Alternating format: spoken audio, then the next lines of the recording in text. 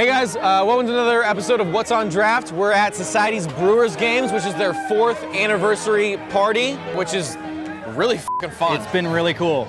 For the first time in What's on Draft show history, we decided to do a brewery outside of San Diego County.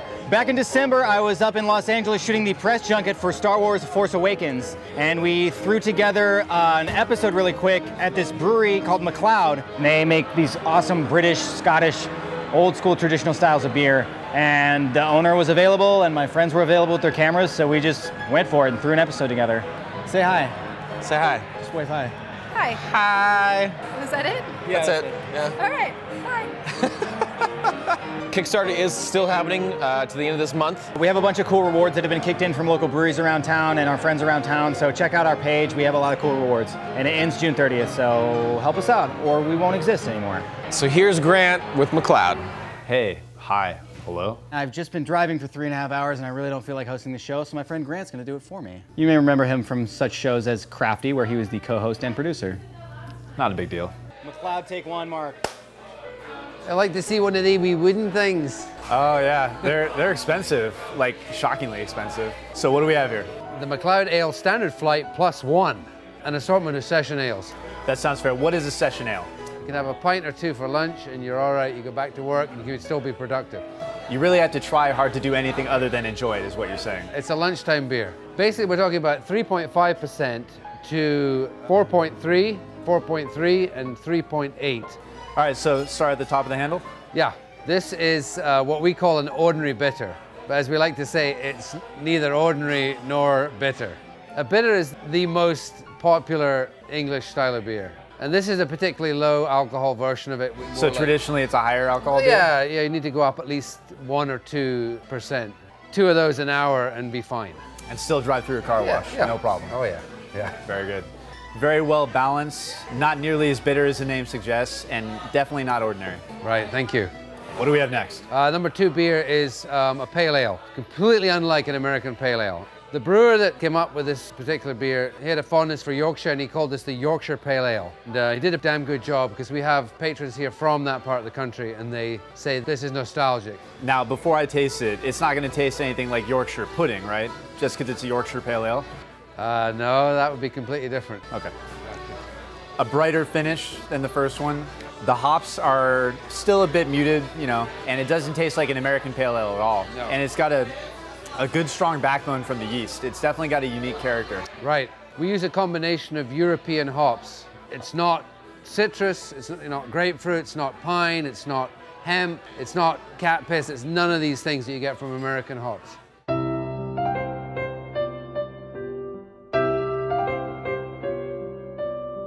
There aren't a lot of people in the beer game making British style beers in LA or anywhere in America. What's it like bringing these styles to this country? Basically, we're idiots because this is not the trend. There's crazy, robust, hoppy adjuncts and craziness in the beer. Really wanted just to present a traditional line of British ales. Flavor is one thing, but it's also low carbonation. And how has the LA crowd received beer like this? Beer that's not super cold, not super carbonated? Well, a lot of people are super gratified to actually experience something that is sort of sensible. I mean, there is the hop heads. Uh-oh. You Better get drink over up. there. But you know, there's tons of people that are perfectly delighted with what we're doing here. Well, having tried 2 of your beers so far, there's not a loser in the bunch. I am now delighted as well. Glad to hear that. What do we have next? This is called the King's Taxes. It's a 60 shilling Scottish ale. I'm Scottish, this is Scottish. The rest of these are English. It's English shite, this is Scottish. I'm afraid I don't have any shillings. What's that like if you convert it to American money? That's the same as a nickel. Okay. I may be able to afford this. Smelling a bit of caramelized notes. Yep. Is there any invert sugar in this? How did you guess? I've been around the brewery a couple times. All the beers are named for bagpipe tunes. This beer is characterized by less hops. Because hops don't, there's no sun in Scotland, it's all rain. So the hops don't grow well, and Scotland has to buy their hops from England. Sounds expensive. So they're reluctant to, they buy the bare minimum. It's definitely very malt forward. It's balanced by, there's a small hoppy aftertaste and a delightful amber color as well. Yeah.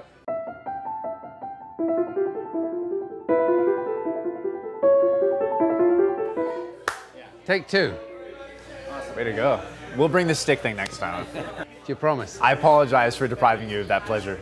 So these are all cask conditioned, right? Yes, every one of these is cask conditioned. Our mentor said we would stand out from other breweries if we did cask. I mean, all breweries do cask, but we wanted to be the main thing for us. So we set the brewery up with 6 beer engines, and we just did the whole thing the way it would be in the old days, before the development of forced carbonation. And what do we have next on our paddle? That's called Jackie Tar, another bagpipe tune name. It's a 3.8% brown stout. It has coffee notes. In some ways, it's sort of like a counterpart of Guinness. It's got the same alcohol level and it's got the gentle carbonation. It goes down easy. You were not kidding. Definitely goes down easy. Lots of roasty notes, almost tastes like coffee, but there's no coffee in it? No, it's all, the coffee flavor is derived from the roasted malt. No. This has way more flavor than Guinness, though. Yeah, well, we would be very gratified if we could go into bars and bump Guinness for our brown stout. I'd be fine with that.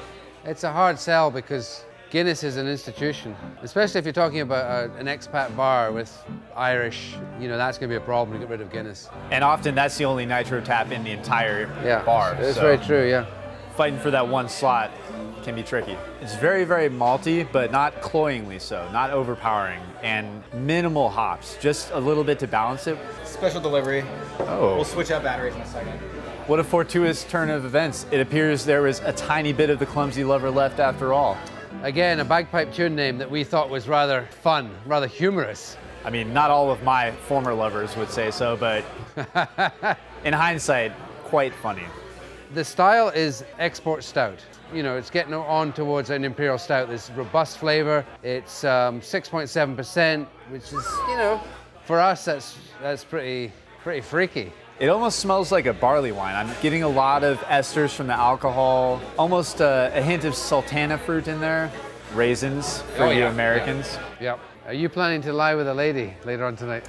Well, I'm a Clumsy Lover with or without the beer, so I suppose it's really not that big a deal. Right. Challenger hops. My favorite kind of hops because they're very confrontational. Yeah, the finish is dark fruit, plums, all kinds of good stuff.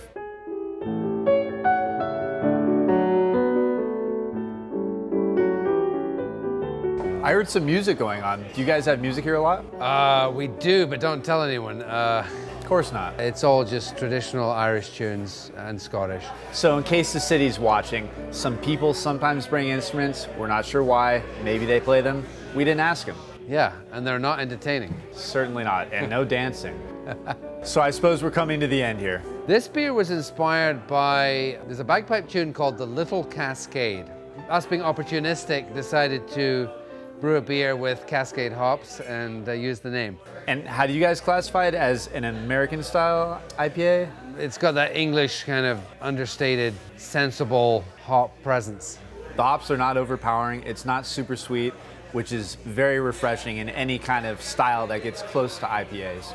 Yeah. So do you see you guys moving towards producing beers that are more palatable to the masses, like your IPAs, or maybe something that's a little bit less niche? The patrons that go to craft beer bars, they really want something that's pretty distinctive, strong, dramatic, higher ABVs and stuff like that. So to that end, I think we will probably go for something a little bit more on the oomph. Good that. Well, I'm glad you do a lot of work in the British style. Super unique, especially not only in America, but in LA County. You know a brewery this really beats the shit out of? Acoustic ales. Man, do they suck. TK brought you a present, actually, from his brewery. Although Aaron may have had some part in it, it's still a pretty good beer. Imperial. Scares me a little bit, but I'll make sure I'm at home when I drink it. And that bottle is real glass. Spared no expense. Well, Alistair, thank you so much for your time. It's been a very enlightening experience. It's been a great joy, shooting the breeze about beers. Good that. And make sure you guys visit the Ubers, download the app, do whatever you have to do, and use the code What'sOnDraft to get $20 off your first Uber ride. Trust me, it's worth it. Solancha. This helps to bring us fame. I'm all about that. Prepare to be ridiculously famous.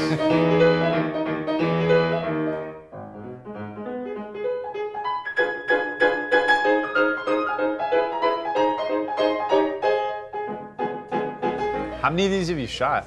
Like 8. This seems a lot easier. Yeah, it's way easier.